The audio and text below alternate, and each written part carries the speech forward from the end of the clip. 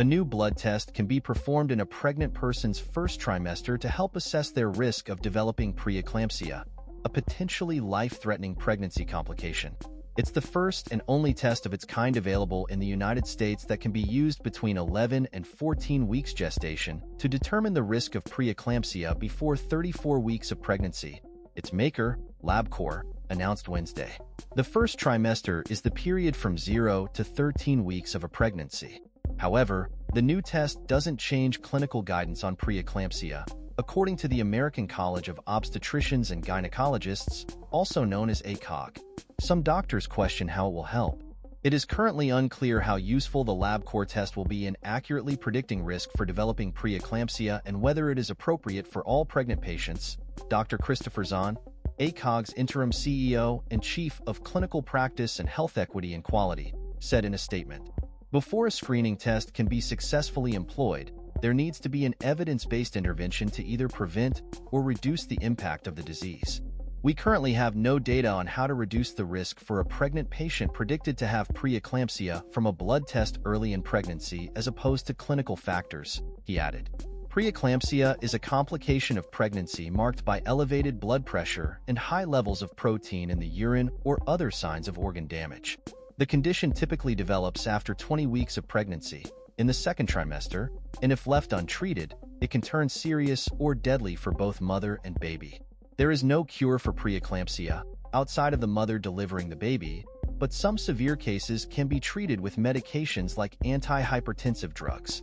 Some factors that can put a pregnant person at risk of preeclampsia include being older than 35, being pregnant for the first time, having obesity, having a family history of preeclampsia, having diabetes, high blood pressure, kidney disease, or an autoimmune disease, having twins or triplets, or having undergone in vitro fertilization.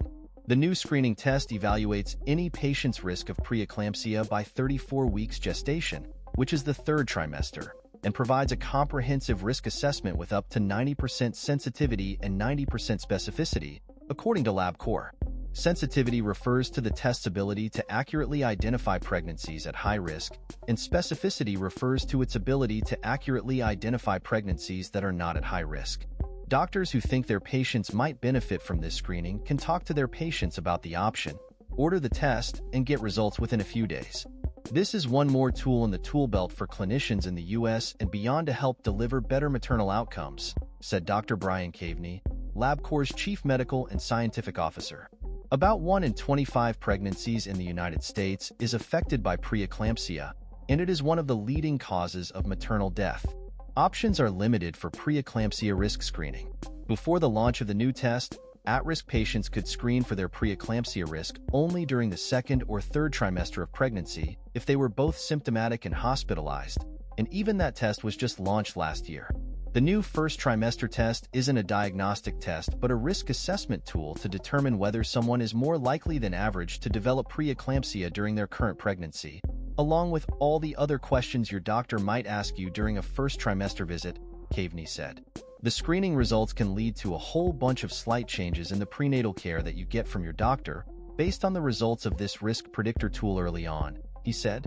Those changes may involve having more doctor visits to monitor your pregnancy, checking your blood pressure at home at least once a week, being mindful to not overexert yourself during exercise or at work or, if recommended by your physician, taking a low-dose aspirin preventively. The U.S. Preventive Services Task Force recommends the use of a low-dose aspirin as preventive medication after 12 weeks gestation in people at high risk for preeclampsia, but some people and their providers may not know that they're at high risk, especially if it is their first pregnancy. At least half or more of cases of preeclampsia are potentially preventable, Caveney said. If you identify it earlier in the pregnancy, you're more likely to be able to do things that lead to a healthier pregnancy and, therefore, hopefully a healthier delivery. The new screening test is a laboratory-developed test, or LDT, so it does not require approval by the U.S. Food and Drug Administration to be performed. LabCorp is in talks with health insurance plans to ensure that the test could be covered, Caveney said, adding that the screening assay has a list price of about $240. The risk of preeclampsia also has racial disparities. In the United States, the rate in black women is about 60% higher than in white women. In general, Black women are 3 times more likely to die from a pregnancy-related cause than white women, according to the U.S. Centers for Disease Control and Prevention. Preeclampsia is one of the main reasons why there is such a significant disparity in maternal outcomes, Kaveney said.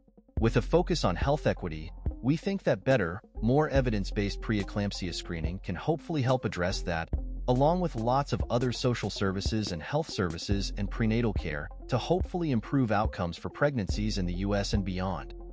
The new screening test works by identifying and measuring 4 biomarkers that are associated with preeclampsia risk. According to LabCorp, those biomarkers are the placental growth factor or PIGF hormone in the blood, pregnancy-associated plasma protein A or PAP-A in the blood, a blood pressure measurement of the average arterial pressure in the arteries, and the patient's uterine artery pulsatility index or UDAPI, which is measured during an ultrasound. Having low levels of PLGF and PAP-A may suggest that the placenta is developing and functioning poorly, according to LabCorp, while high levels of arterial pressure and UDAPI may indicate elevated blood pressure and decreased blood flow in the uterine artery. One study published in 2018 in the journal Ultrasound in Obstetrics and Gynecology found that the performance of screening is substantially improved when the screening method includes maternal factors along with biomarkers, such as measurements of mean arterial pressure, UDAPI, PIGF, and PAP-A. Not all physicians say they would recommend the new screening test for their patients. The utility of the test in managing patients has yet to be proven, and it is not clear that it helps more than it could possibly hurt. It is not clear that the use of this test is any better than the current standards for prenatal care, Dr. Christian Pecker, Chief of Obstetrics at Yale New Haven Hospital and a professor at Yale School of Medicine, wrote in an email. It is not clear to me that this is appropriate for all patients who are pregnant in the first trimester. Perhaps the most applicable